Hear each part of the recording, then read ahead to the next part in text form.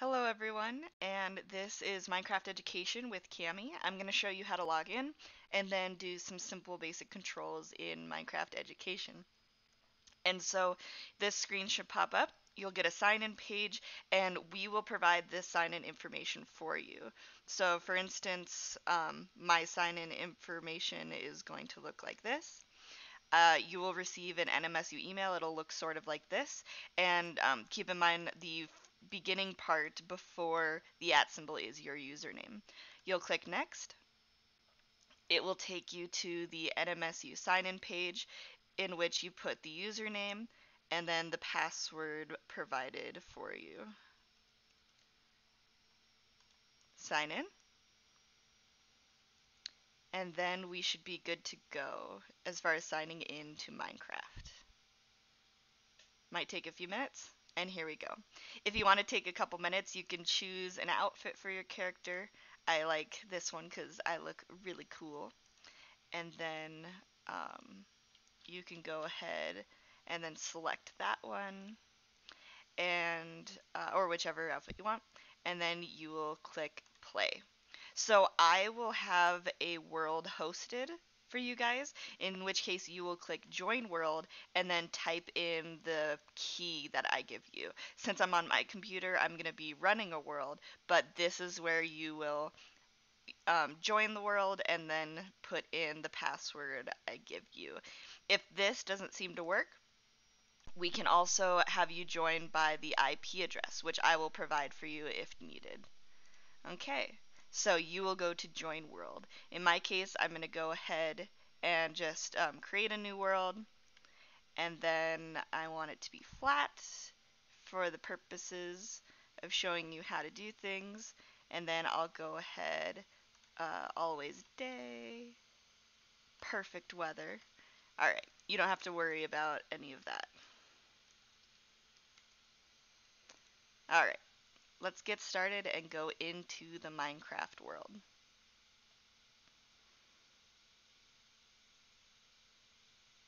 Might take a moment to load.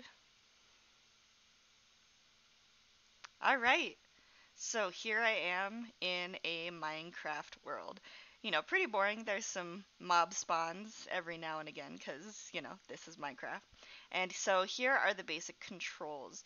If you want to, you can go into settings and let's see. You should be able to display the keys. If not, you can look for what keys do in this menu. Let me see. Um, There's all these different settings that you can toggle with for the best experience.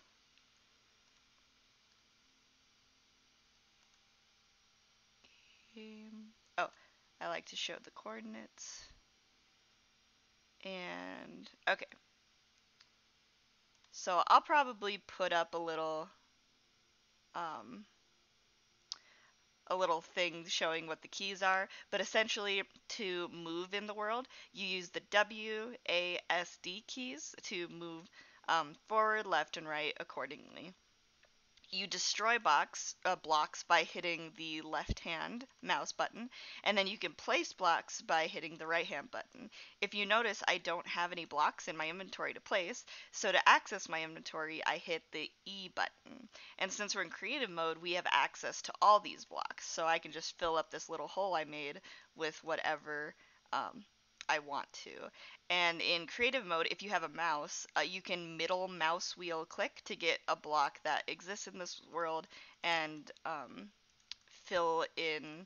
It's typically used if you make mistakes or destroy something on accident. So say if I have like this block, I can middle mouse click it and it'll put it in my inventory. But that's okay. Like, that's just a little neat trick.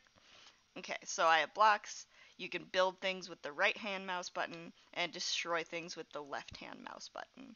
And that's essentially all you need to know. Say you need to look for something specific, like say you want to put a little gate around your house, you can search for it and then drag it into your inventory below. And so if you notice, you need to select the block you want to put down and so it has to be in your inventory at the bottom of the screen. So if I place this down, I have to make sure that it is selected below. If you see where I'm scrolling, there's two ways you can navigate those. You can use your mouse wheel, or you can press the numbers 1, 2, 3, 4, 5, 6, 7, 8, and 9 to access those inventories. So that is pretty nifty, and you can build essentially whatever you want. But the point of this CS Adventure Camp is we're going to have a robot program some of these things for us. So after you learn the basics of moving and placing things in Minecraft, we are going to start or introduce you to our agent, as they're called.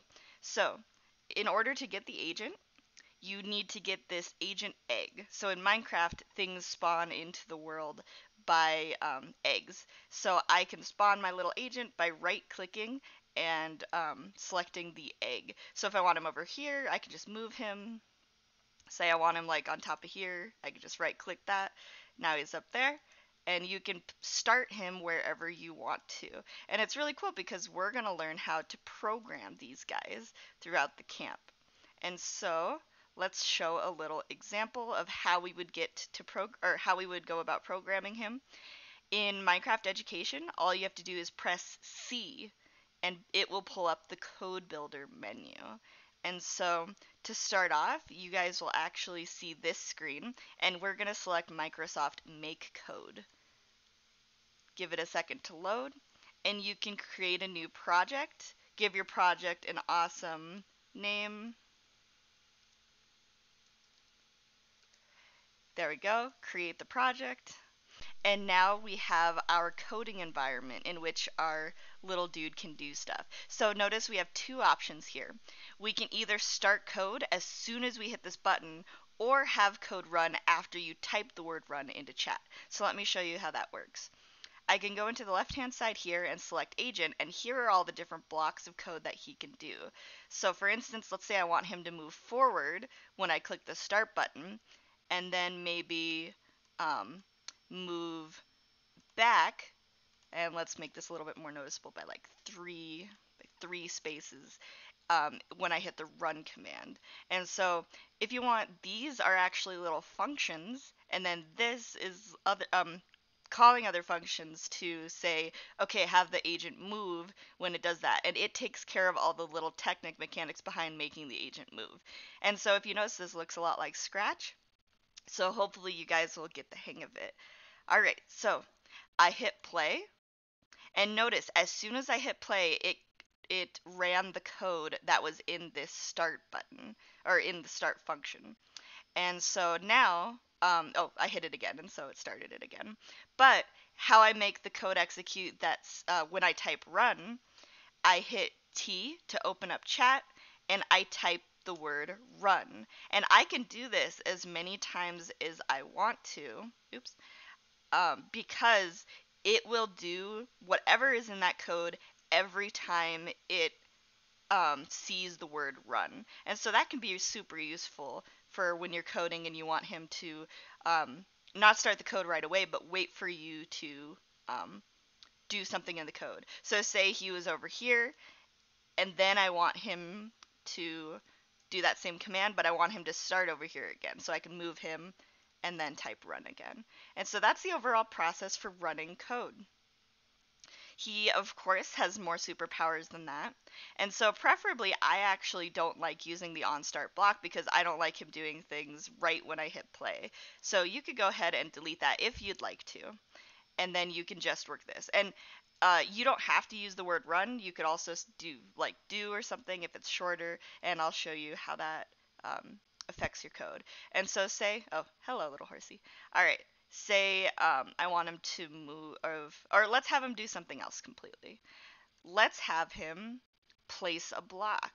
So if you look in the code, there's the agent place feature, and I'm going to have him place forward. Perfect. And let's see what that does. So if you notice, all we have to do now is type do, and it will run that code. But he doesn't have any blocks. How do we solve this? you right click your agent and now you access his inventory. So let's put some blocks in the inventory. It's important you fill up the first slot first, and I'll show you why in a second.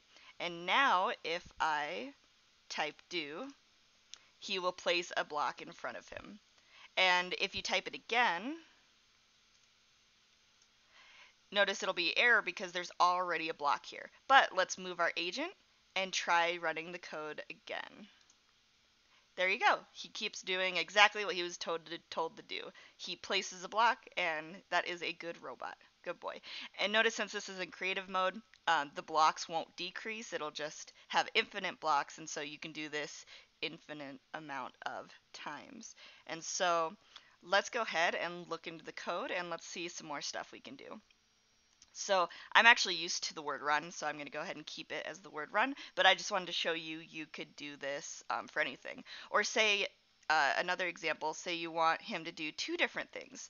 So let's have him do something when I say go versus run. So when I hit run, I want him to place something forward. Let's make this a little bit more complex. So he'll place forward and then move to the right. Then he will place forward, move to the right. Hang on, let me scooch that down. There we go. So what I expect him to do is place a block forward, scooch to the right one, place a block forward, scooch to the right one. And that will happen when I type the word run. But when I type the word go, I want him to just move forward. And so if you're wondering how I'm making code appear, I click on this, I copy, click out of it, and click paste. Alright, so let's have him move forward by like 5. So when we say go, we want him to like go forward for a good amount of time. Let's go ahead and do that. Oops, didn't mean to throw that. Alright, so let's put our agent over here.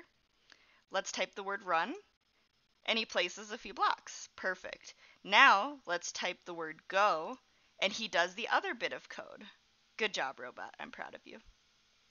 Okay, so I press C to bring up the menu, and this is where I edit my code. Pretty cool, right? And so you can have your robot do many things. The basics are having him place things, move, and let's see. You can have him teleport to different places. You can have him till soil, attack mobs, or collect objects that he like destroys. Oh, destroy is a good one. I'll show you that one now. So let's have a new function. Let's call it destroy. And so we'll just say when I say destroy, it'll destroy the block that's in front of him. So let's move our agent. Let's say we want to just destroy this block. So he has to be facing the right direction. Let's see. There we go. He's facing forward. Let's type destroy. And he destroys the block in front of him. So you can obviously make this coding more complex. So you can say destroy, move to his right, then destroy, and it would destroy the whole structure. Or you could just place him and then type the same command over and over again. And that's the beauty about code, is you can modify this exactly how you want. You can have him build a house. You can have him build a really cool structure, maybe like have him build like an Eiffel Tower or something. That could be fun. And so there's one last thing I want to show you, is just how to make the robot place a line down. So there's different ways he can do this. So if I were the robot, I could have him place, move right, place, move right, place, move right, and so on. Or another way to do it is he can actually kind of fly. So if he flies, he stays in place. So let's open up the chat again. And let's go ahead and I'll make a new function just so that way we have functions that do all sorts of cool things. And let's say line. And we want this function to complete making a line. So he can move up by 1. And let's see what that looks like. So if I type line, he'll move up. And since he's up, he can place a block below him. So that's what I want to happen. Let's see, move up, and then I want him to place down. And essentially, I just want to copy this code a few times. This is where a loop would come in handy because you wouldn't have to copy and paste a bunch of code.